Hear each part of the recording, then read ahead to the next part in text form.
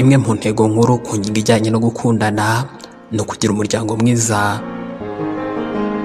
Gusa kubera ko ari abantu babiri babasabwa kugira intego imwe, akenshi siko birangira. Uno munsi wa none tugiye kurebera hamwe bimwe mu bimenyetso bizakwereka ko urukundo urimo rutazamara kabiri, bikaba byanagufasha kumenya umwanzuro wa nyawe ukwiye gufata. Mbahaye ikaze kuri M250 TV. Ikiganiro cyo ni ruganze nk'ibisanzwe, ikiganiro tugaruka ku ngingo zijyanye n'imibanire, cyane cyane ku rukundo. Ngiye nk'ibisanzwe bibagezaho ndi Muhire. Ndabibutsa ko ibi byose kandi tubigezwaho na M250 Group Limited, aho tubagezaho ibi biganiro byiza byuje ubwenge, ndetse yewe tukanabafasha no gushaka ababafasha, byaba mu guhura n'abajyanama cyangwa se abafasha mu by'imibanire couple therapist, ndetse yewe n'abaganga mu by'imitekerereze n'imyitwarire clinical psychologist, sexologist. Abo bose tubafasha guhura nabo, kubera ko nicyo turajwe ishinga nacyo, kugira ubuzima bwiza, imibanire myiza, byose biganisha ku kubaho neza muri ino si. Ikimenyetso cya mbere rero mu bizakwereka ko urukundo rwanyu, mbese urukundo urimo nta hazaza rufite, nuko ntiwizera umukunzi wawe, mbese ntumwiyumvamo. Icyizere no kwiyumvanamo hagati y'abakundana ni ibintu by'ingenzi cyane mu rukundo. Kuba rero utazi neza niba umukunzi wawe agukunda by'ukuri, kuba utazi neza ko nawe umukunda, kuba utazi neza uko agufata, kuba ushidikanya niba ari wowe wenyine akunda, n'ibindi bitandukanye bisa nabyo, bishobora kukwereka ko urukundo rwanyu, urukundo murimo rudafashije. Bityo ukicara cyangwa se mwembi mukicara mukareba igikwiye mukwiye gukora, byaba kubikosora cyangwa se gufata undi mwanzuro ubabereye mwese. Ikintu cya kabiri, nawe ubwawe ntuzi nimba ukunda umukunzi wawe. Hari igihe bibaho ku musore cyangwa se umukobwa yibaza nimba amarangamutima agaragariza mugenzi we niba ari urukundo cyangwa se ari agahararo, ubundi bikamuyobera. Niba rero nawe ubwawe utazi ibyo urimo, nuko urukundo mukundana rudafatika, nimwicare mubiganireho, murebe nimba koko ibyo murimo mubizi, hanyuma mufate umwanzuro, mwubake urukundo ruhamye rufite intego. Ikintu cya gatatu kizakwereka ko urukundo rwanyu, mbese urukundo murimo nta hazaza rufite, nta bihe byiza mugirana. Biragoye ko abantu bakundana urukundo rudafatika bagirana ibihe byiza. Ahangaha ndashaka gusobanura bya bihe bitibagirana, bya bindi wicara ukibuka ukumva uhise ukumbura umukunzi wawe, bya bihe bituma urukundo rwanyu rurushaho kugira ingufu. Ibyo bihe nimba mutabigirana, ndababwiza ukuri ko ahazaza hanyu hashidikanywaho. Nimwicare mugene ibibakwiriye, mugene ibibaryoheye, ibibabereye, kandi muhuza. Byose bizabera mu biganiro muzagirana. Igihe nabyo bidakunze, muzicare murebe ikindi cyo gukora. Ikimenyetso cya kane kizakwereka ko urukundo rwanyu nta hazaza rufite, ni ukuvugana gake, mbese kubonana inshuro nkeya zishoboka. Mu bihe biranga urukundo nyarukundo, kuvugana no kumenya uko mugenzi wawe ameze ni ingenzi cyane. Mu ndimi z'amahanga nibyo bita communication cyangwa se communication. Niba rero mutagira igihe gihoraho cyo kuganira no kumenya amakuru ya buri umwe, urukundo rwanyu tangira urugireho amakenga. Ntiwambwira uburyo bwakwira cyangwa se igihe runaka kigashira utazi amakuru nuko mugenzi wawe cyangwa se umukunzi wawe amerewe, ngo nurangiza unyemeze uburyo icyo murimo ari urukundo. Bishobora kubaho ko hashira igihe mutavugana ariko mwarabiganiriyeho, mbese buri umwe wese azi icyo undi arimo, bityo bikanafasha na kwa kwizerana, kubera ko icyo buri umwe wese arimo muba mukiziranyeho. Ariko igihe mutaganira ngo buri umwe wese amenye icyo mugenzi we arimo, muhana umwanya, mbese buri munsi cyangwa se igihe runaka mwihaye, ibyo rwose ntabwo ari urukundo. Ahubwo nimwicare murebe icyo mwakora kugira ngo urukundo rwanyu murukomeze. Burya hambere iterambere ritaraza nibwo byagoranaga, ariko nabwo abakundana bohererezanyaga amabaruwa cyangwa se bagasurana uko babishobojwe. Kuri ubu rero communication cyangwa se iryo tumanaho ryaroroshye cyane, ku buryo bitagoranye kurara umenya uko umukunzi wawe yiriwe, yewe mukaba mwanagirana ikiganiro ndetse munarebana kabone n'ubwo mutandukanijwe n'intera ndende. Niba rero biba rimwe na rimwe harimo ikibazo gikomeye, mwicare mu kirebe mu kiganireho. Ikintu cya gatanu ni uguhora mushwana.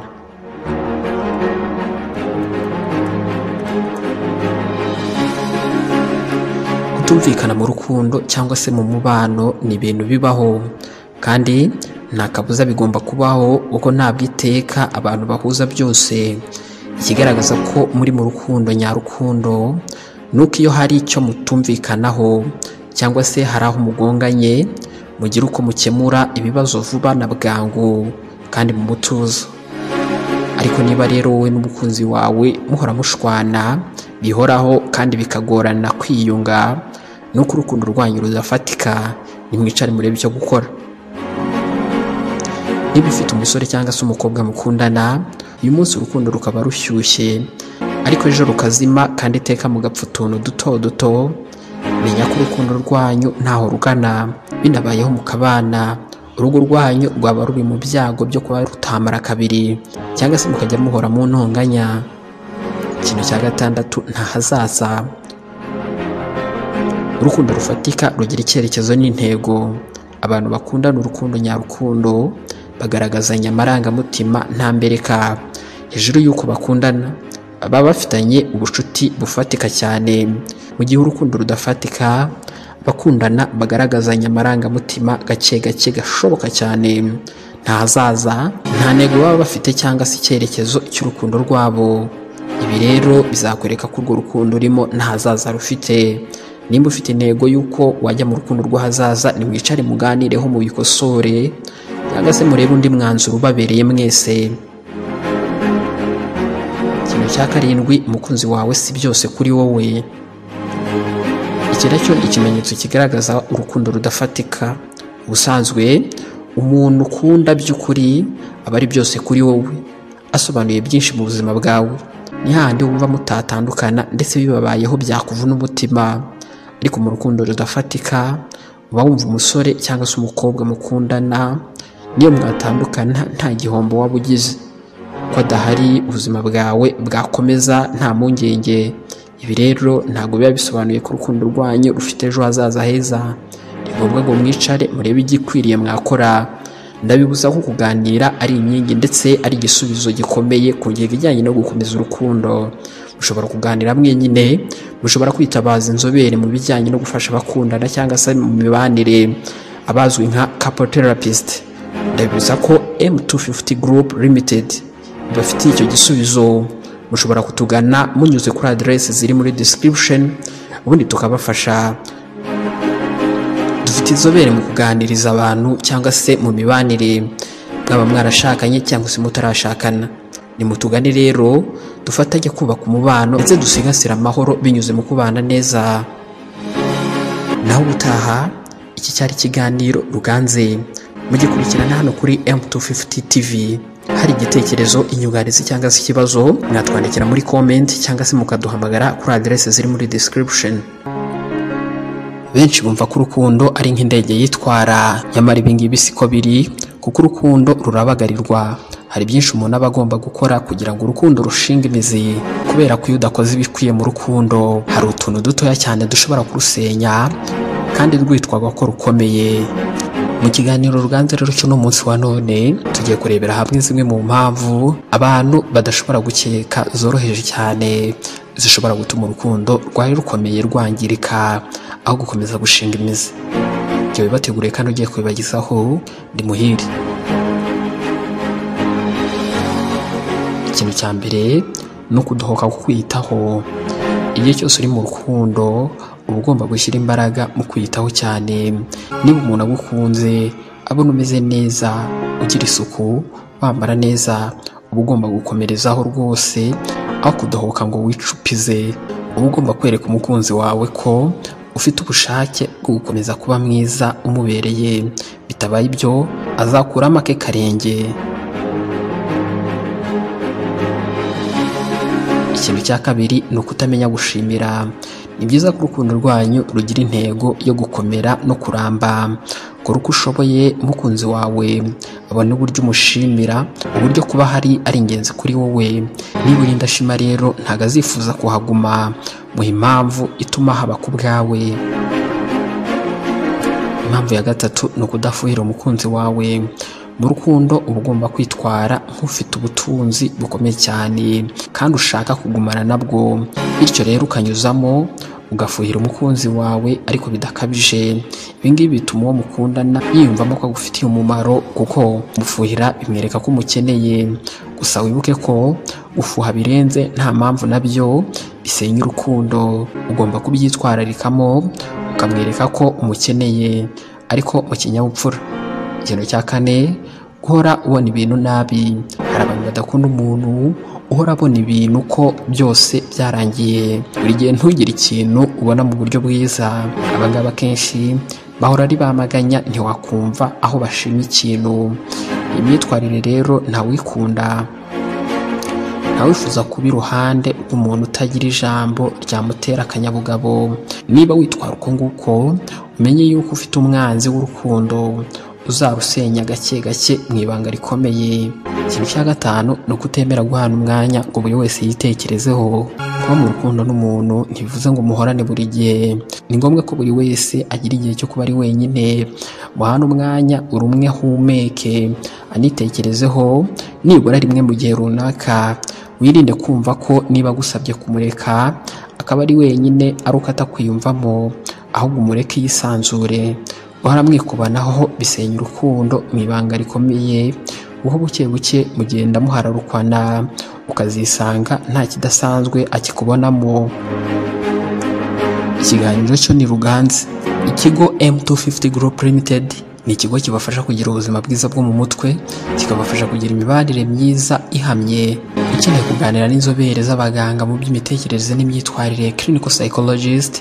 Ukeneye kandi guhura n'inzobere mu by'imibanire, couple therapist ndetse n'abasexologist, watwandikira unyuze kuri address ziri muri description, kubera ko turaje ushinga n'ubuzima bwiza bwayo. Hari igihe umuntu yinjira mu rukundo agashakisha ibintu yakorera umukunzi we, akabishaka rwose akabibura.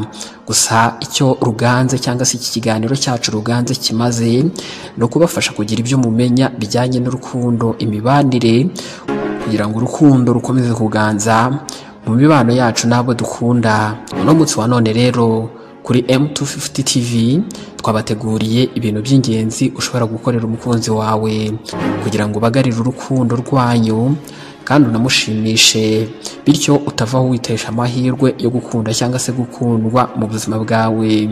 Ndabibuza ko M250 Group Limited ari nayo ibategurira ibi biganiro binyura kuri M250 TV, ibafitiye serivisi yo kubahuza n'inzobere mu bijyanye n'umubano, mbese urukundo hagati yanyu n'abo mukundana, mwaba mwarashakanye cyangwa se mutarashakana. Ushobora kuduhamagara unyuze kuri adresse ziri muri description, ubundi tukagufasha. Kubera ko kuvugana n'inzobere mu by'imibanire, couple therapist, bishobora kubafasha kabone nubwo rwose mwaba mutari mu makimbirane, kubera ko bikomeza gutuma urukundo rwanyu murubagarira ndetse mukagumya kubaho mu buzima bunezerewe, ubuzima bwuje ibyishimo muri rusange. Ikintu cya mbere wakora mu rukundo rwanyu ukaba uri kurubagarira, mu gihe uri kumwe n'ukunda, jya ugerageza kumubwira mu ijwi ryoroheje cyane, ndetse akenshi nujya kumubwira akantu gasekeje cyangwa se kibanga, jya ukoresha ingingo ijyanye no kumwongorera, kuko ibi ngibi bituma yumva ibizungamubiri muri we n'itandukaniro riri hagati yawe ndetse n'abandi. Ikintu cya kabiri, gerageza kumufata mu kiganza igihe muri kumwe mugendana, ngo kubera ko ibi ngibi ubushakashatsi bwagaragaje ko bituma akwiyumvamo cyane, akanumva ko utamuri kure. Gatatu, niba kandi yagusuye, muhamagara umujyane mu gikoni mutegurana ifunguro, kubera ko bino bizatuma murushaho gukomeza umubano wanyu. Urugero ni nk'umureti, agafiriti, ukaranga ubunyobwa ndetse n'ibindi. Ibi rero biramushimisha cyane, kabone nubwo mwateka ibi bishye rwose.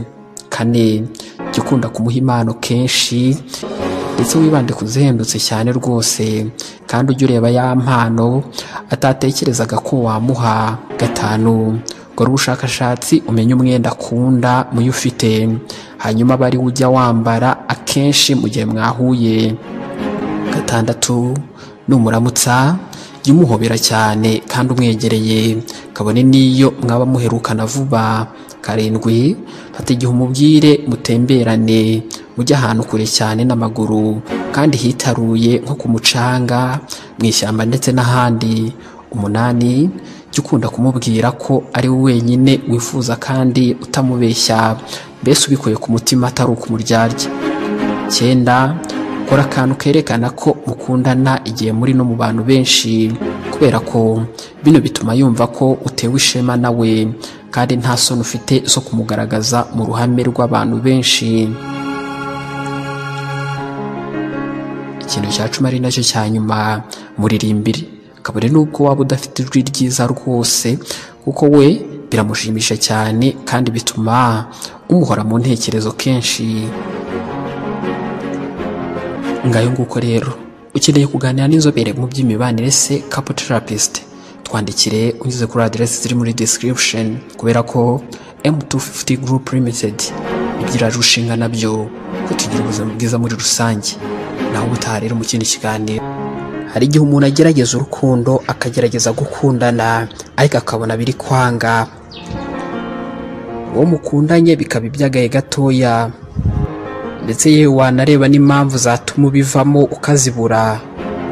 Gusa hano icyo twamenya, si buri rukundo rwose rurangira abakundanye babanye, kandi burya nubwo twakwishimira ko abakundanye birangira babanye, hari igihe umubano udahura, hari igihe kubana byanga bikaba ngombwa ko batandukana, buri umwe akabona uwo bahuza. Ibi byose kubimenya rero ni urugendo. Uno munsi tugiye kurebera hamwe bimwe mu bintu bizakwereka ko umukunzi wawe atakigukunda ndetse atanagufata nk'umuntu w'ingenzi mu buzima bwe.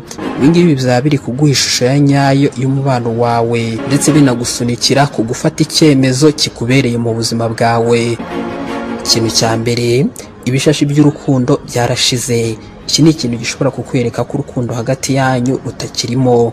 Niba utakiyumvamo ibishashi by'urukundo ndetse ukanagerageza bikanga, bivuze ko nta rukundo ruri hagati yanyu. Biba bisaba ngo ubanze utekereze, mu biganireho, hanyuma umenye icyo gukora. Ikintu cya kabiri, umukunzi wawe aracyakomeye ku mateka ye yahashize.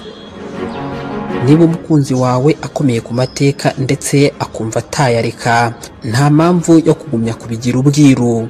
Mwicare mu biganireho, murebe ikibabereye mwembi. Urukundo rwa nyarwo ntago rwubakira ku mateka y'ahahise, ahubwo rwubakira ku mateka y'uyu munsi, rugambiriye gusubiranya ibyangiritse kera, hanyuma rugateganyiriza ejo hazaza. Ikintu cya gatatu, mugorwa no gukemura amakimbirane hagati yanyu. Ibyo koko nta rukundo rushobora kubura amakimbirane, ariko iyo iteka mudashobora kuyikemurira, ugakenera umuhuza buri gihe, igihe kirageze ngo ufate umwanzuro, mwicare mu biganireho, murebe icyo mudashoboye, murebe nimba mwakomeza kuba mu rukundo kugira ngo hatazagira ubibabariramo igihe cyararenze. Ibingibi ni ukubera ko abakundana nyabyo babasha kwikemurira amakimbirane yavuka hagati yabo. Ikintu cya kane, wumva nta bwisanzure, ahubwo umeze nk'ufungiranye. Niba udashobora kwisanzura, ugerageze icyo ari cyo cyose utekereza. Ni ikimenyetso ko ukwiye kwicara ukabitekerezaho, ukareba icyanyacyo, nimba ari ukugumana cyangwa se ari ugutandukana. Iyo umuntu ari mu rukundo rw'ukuri, abasha kugaragaza ibyiyumviro bye ntacyo yishisha. Ikintu cya gatanu, abo mubana bahora baguhangayikiye. Niba abantu muhorana bya hafi bahora bahangayitse kubera uburyo ubanye n'umukunzi wawe, bisobanuye ko igihe kigeze ugasuzuma imibanire yanyu.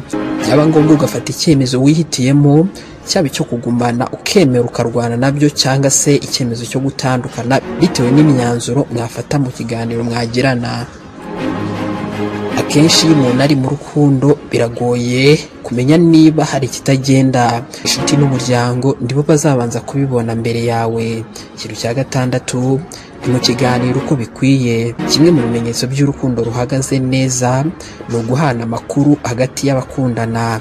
Niba rero bidashoboka ko mugirana ikiganiro kirambuye kandi ku ngingo zose mushaka, ndetse yewe bya biganiro bikorana ku mutima, nta mpamvu n'imwe yatuma muticara ngo mubiganireho, murebe nimba koko urukundo rwanyu rushyitse, murebe nimba mwakomeza kurugumamo cyangwa se nimba ari cyo gihe ngo buri umwe ashaka urumubereye.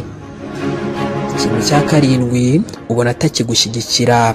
Niba utekereza ko umukunzi wawe atakigushyigikira mu byo ukora, ndetse akenshi ukabona gahunda ze arizo zibanza imbere, iki ni ikimenyetso cy'uko urukundo rwanyu ruri mu tubazo mukeneye kwicara mukabiganiraho mukareba igikwiye.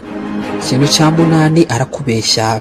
Iyo umukunzi wawe atakikubwiza ukuri ngo musangire akabisi n'agahiye, akabishye n'akaryoshye, ahangaha bakwereka ko atakigukeneye mu buzima bwe, kuko umuntu mukundana akubona nk'umujyanama we mukuru, bigatuma gutura agahinda kaba yagize, ndetse we no kunsinza agira agashishikazwa no kuzikubwira. Ikintu cya cyenda ni ukutaguhamagara. Mukiri mu rukundo rwa nyarwo, yaguhamagaraga inshuro zitabarika, akakwandikira ubutumwa bugufi, ndetse rimwe na rimwe akakoherereza n'amagambo meza ajyanye n'urukundo, amwe tuzi ku izina ry'imitoma, ariko ugasanga niwe wigora gusa ukamuhamagara ngo ubashe kumva ijwi rye cyangwa se uko ameze, nyamara atari uko yabuze n'uburyo. Ibi rero bitangira gutuma utangira kwibaza ibibazo by'icyabaye. Iyo bimeze gutya rero, ni ngombwa ngo mwicare mu biganireho umenye ukuri kwe, bityo bituma ufata icyemezo cy'umwanzuro w'iherezo ry'urukundo rwanyu. Ikintu cya cumi ni ugutinda ku kazi. Ese inshuti yawe y'umuhungu cyangwa umukobwa yabikubwira ko akazi kaba kabaye kenshi ku buryo batabona akanya ko kwicara ngo baruhuke cyangwa se bakore utundi tuntu twabo? Yego, rimwe na rimwe yajyaga ku kazi agatindayo, kandi koko nyine bishobora no kuba pe, ariko ubu ngubu uri kubona apanga n'akazi kadashoboka ka nijoro kandi ntakagira. Ibi ngibi hari igihe aba ari urwiyerurutse kugira ngo akwirinde, agatangira kukubwira amagambo amwe n'amwe agaragaza ko atishimiye ukuri kumugendaho, ati sinkunda umuntu ungenzura, kandi wenda mbere siko byari bimeze ahubwo mwabiganiragaho. Iki gihe rero uzahita ubona ko nta rukundo akigufitiye. Iki rero ni ikimenyetso mpuruza cyakwereka ko urukundo rushobora kuba rwarayoyotse, mukicara mukabiganiraho mukareba ikiri kujya mbere. Ikintu cya 11 ni ukwiyibagiza ibihe byiza mujya mugirana. Iyo umukunzi wawe ashaka ko urukundo rwanyu rujyaho akadomo, yirinda cyane ikintu cyose cyabagarira urukundo rwanyu. Ugasanga niba mwarajyaga musohokana nko muri weekend nta kibikozwa, cyangwa se ugasanga ntabwo umunsi mukuru nk'umunsi w'amavuko mukiwizihiriza hamwe. Atangira kwereka ko nta bushake bwinshi akigufitiye, kandi nta n'umwanya aba afite, ndetse kandi rimwe na rimwe akakubwira ko aba yabyibagiwe. Nubona ariko bimeze, uzatekereze kabiri, mwicare mu biganireho murebe icyo gukora, wifatira umwanzuro. Ikindi kintu cya 12 kizakwereka ko umukunzi wawe atakigufitiye urukundo, niyo nta byishimo kigira. Ugihura n'umukunzi wawe mu minsi ya mbere, urukundo rwanyu mwasaga nkaho musigaye mwitwa babwana na ba madamu byishimo, ariko ubu ngubu musigaye murebana y'ingwe, ukibaza impamvu ukayibura. Akaba yarajyaga gutungura ukabona guhaye impano idasanzwe, ariko ubu ngubu nta kibikozwa. Ahangaha uzasanga mwaba mwarashakanye cyangwa se mutarashakana, uzasanga niyo atashye avuye ku kazi abatarajwe ishinga no kumenya uko umeze, kubera ko nyine nta rukumbuzi aba akikugirira. Ibi rero ni bimwe nabyo mu bintu bizakwereka ko mukwiye kwicara mukaganira mukareba iherezo ry'umubano wanyu. Ikintu cya 13, nta cyizere rukigirira umukunzi wawe. Niba nta cyizere rukigirira umukunzi wawe, igihe kirageze ngo umubwize ukuri, hanyuma murebe icyo gukora, kubera ko icyizere ari ikintu cy'ingenzi cyane gituma bakundana, bagumana, barambana, ndetse bakundana mu buryo bubabereye. Iyo rero nta cyizere gihari, urukundo ntirushobora gushinga imizi. Ikintu cya 14 ari nacyo cyanyuma tugiye gusorezaho muri iki kiganiro cyacu, ntimushaka kumvikana ku bintu by'ingenzi cyane mu buzima bwanyu. Niba utabasha kumvikana n'umukunzi wawe ku bintu by'ingenzi bireba ubuzima bwanyu, nicyo gihe ngo mwicare murebe icyanya cyo gukora, ndetse muhe icyerekezo umubano wanyu. ingingo zijyanye n'umuryango, umutungo, idini bishobora kwangiza cyane umubano w'abakundana mu gihe batabyumva kimwe. Ni ngombwa rero ko imyumvire yabo kuri izi ngingo ibihuye cyangwa se babiziranyeho mu buryo bwabo. Ndabibutsa ko hano kuri M250 TV twemera ko urukundo rwose rushoboka igihe abakundana babishaka. Intwaro ya mbere rero ni ukwicara mukaganira mukareba ikibabereye. Ikiganiro cyo ni ruganze. Ndabibutsa ko M250 Group Limited ibahuza n'inzobere mu